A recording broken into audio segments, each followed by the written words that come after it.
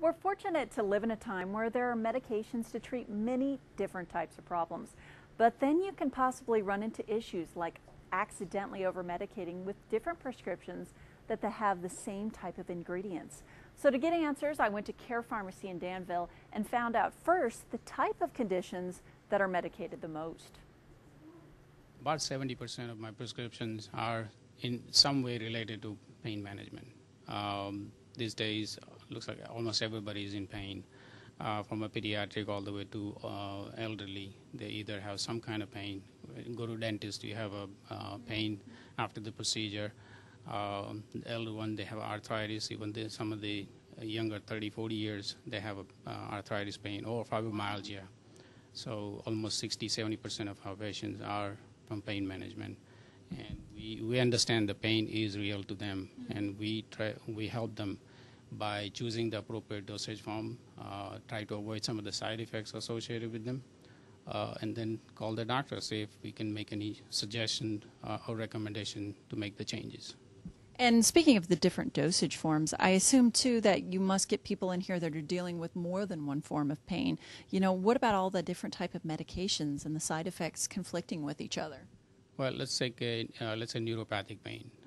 Sometimes the patient will end up having 4 or 5 different type of medication to control each neurotransmitter. In those cases, they end up having sometimes drug interaction or have unwanted side effects.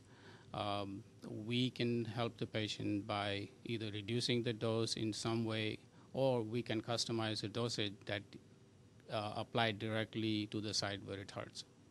And that's a fascinating thought, because you have some gel here, and that's how you do it, right? I mean, what if it's like head pain, though? Do you like literally rub it on your head? Well, we have one case we did recommend a topical gel that applies straight on the forehead. Oh, but it was specifically for that condition. I wouldn't recommend for everyone unless they come and talk to us, and then we make some suggestions. And what about acetaminophen these days? There's a lot of question about that. You know, is that something you can remove? That's a very good question. Acetaminophen causes more harm, in liver damage than it was previously thought. So FDA has put new guidelines to reduce acetaminophen. We can make the dosage form without acetaminophen or minimize the acetaminophen in the capsule form or liquids, whichever the doctor wants to have it. And that's a fascinating thought. You know, if you have some bottle of acetaminophen sitting on your shelf at home, is that something, if it's an old bottle, that you might need to look into and throw out? Sometimes it's at a higher dose, like 650 milligram over the counter, and when they buy prescription item, it also has sometimes 650. You add up, you end up getting a lot more than what is FDA has recommended daily dose. So in those cases, we can help them by eliminating acetaminophen. And we were just talking about using a gel form. You have also other forms that people have issues with swallowing pills or other things, don't you? Yes, the most frequent is the stomach-related issue. They have intolerance.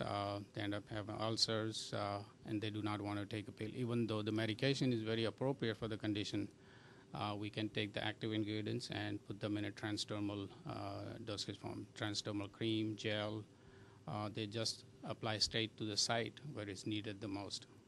And the most important thing is folks can call you, right? If they have any questions, any ideas, just give you a call. Yes, they can come to us. We provide free consultation, and we work with their physician to come up with the right dosage for their patient. And if you'd like to learn more, Kare Pharmacy is located in Danville. You can give them a call, 434-792-8281, and we'll be right back.